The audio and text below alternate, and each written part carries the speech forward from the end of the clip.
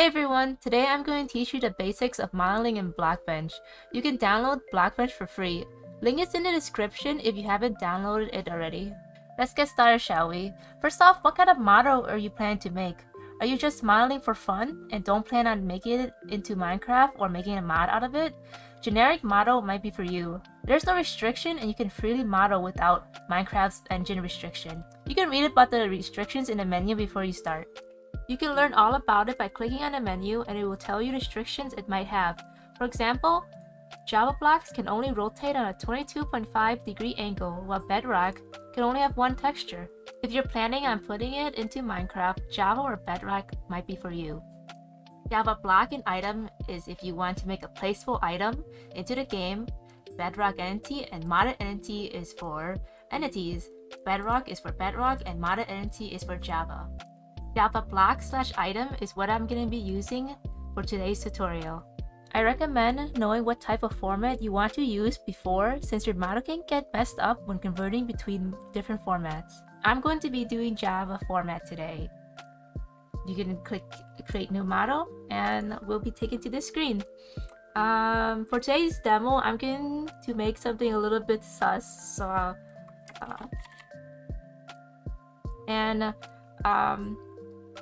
These are for the texture. We won't have to worry about that until we actually do the texture. But for me, I recommend or I prefer per face, and it just makes things a lot easier.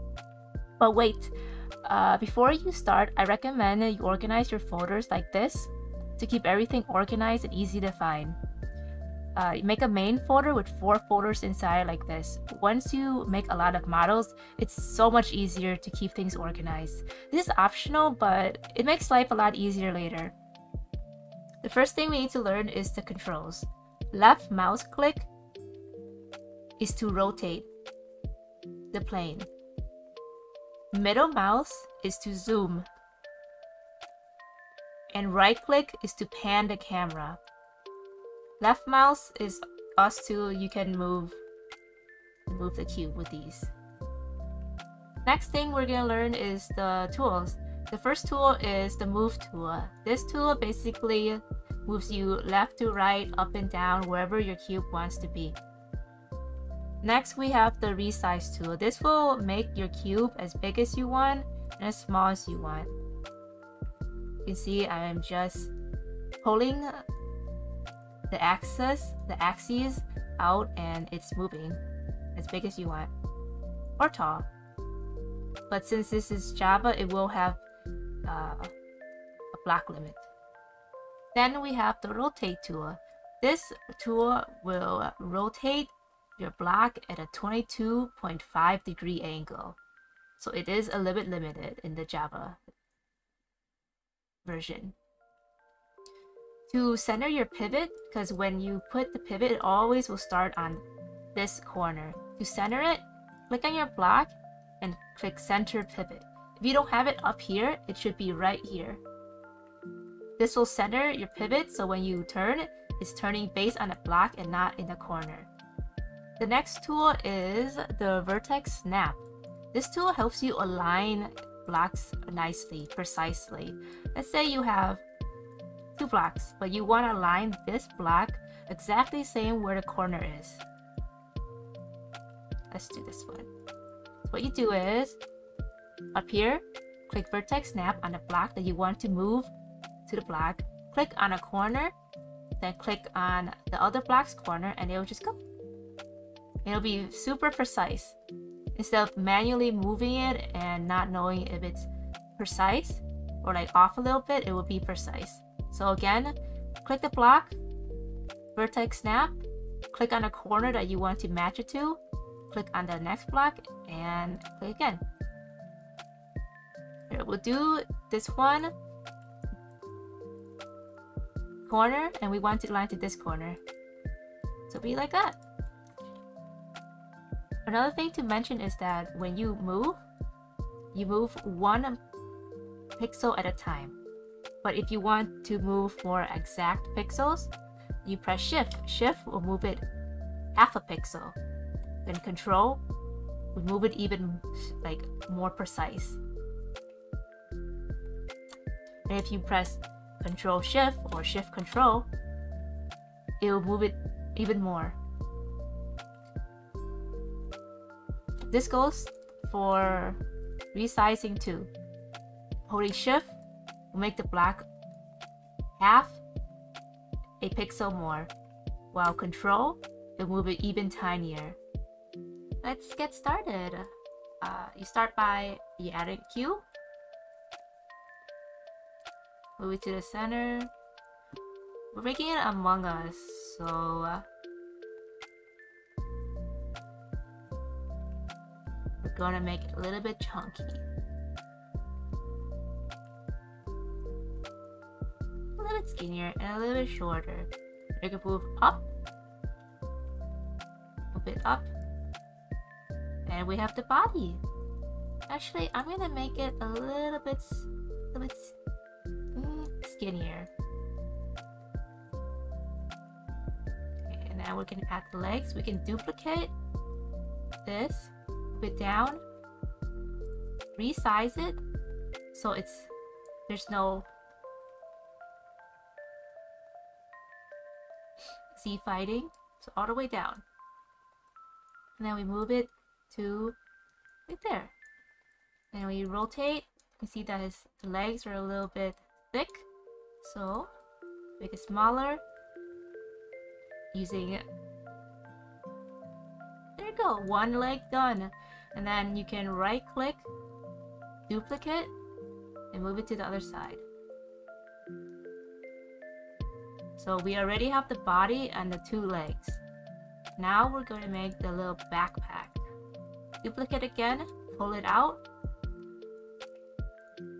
resize it so it's a bit smaller, resize up, and then in, move again, and move down. So he has a little backpack now. And you can make this smaller or bigger as much as you want. I like it a little bigger. I like him. So that's just the basic body of the Among Us. And we can do his little visor, little glass thing. So we can duplicate, move, resize, resize in, make both sides go in, top, down, and there we go. Our little Among Us. Isn't it cute? I want to add a little bit of character to him, so I'm gonna add an egg. You can add a new cube, drag it up, put it down. We're gonna make the yolk first, so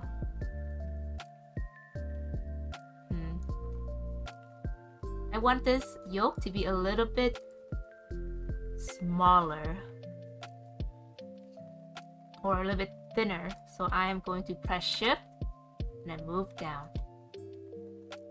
I'm gonna move all the way here.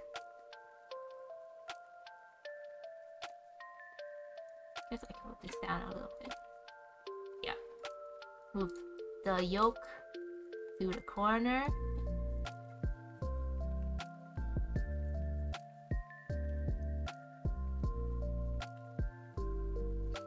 And what we can do is add planes to make it a little bit of a 3D effect. So what we're gonna do is we can duplicate this to make it easier instead of adding a cube. Make it really thin and move it. And use Shift Control or Control Shift, wherever you like more, and precisely move it. And we can make it smaller. Once we paint this in, you'll see the results. Same for this side. Duplicate, move out, resize all the way so it's super thin, and then resize the front so it's a bit smaller. A bit smaller. Move back, and then what we're gonna do is vertex snap. We're gonna select one, press the vertex snap, press one corner, click the other one we want to join it to, click them together. And we're gonna resize this one. Oops.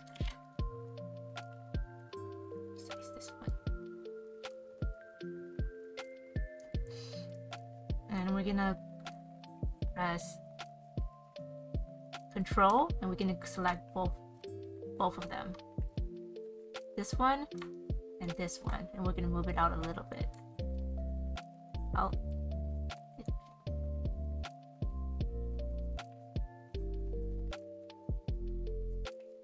I can actually move this out a little bit more. And this one, just a bit down more.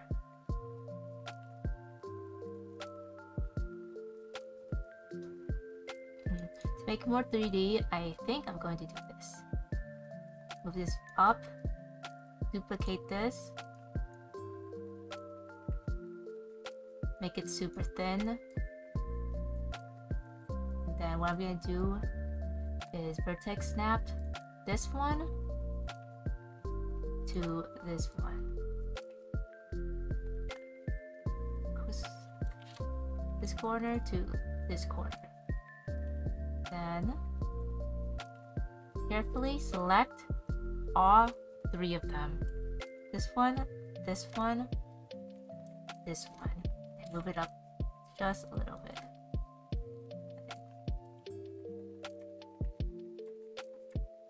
Move it up slightly so it's not touching the bottom cube. And this.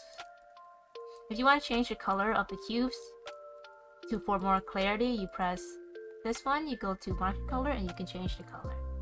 We can change it to all white, so it looks like the yolk. Not the yolk, I don't know what's it called, the gooey thing, the slimy white gooey thing. And then we can bring our yolk down. Change this to yellow. Once we texture, we'll put a lot more detail into the egg. But for now, look like that. So your Among Us with a little egg is done for now. In the next video will be texturing. If you would like to see part 2 where I teach you how to texture, consider subbing and leaving a like.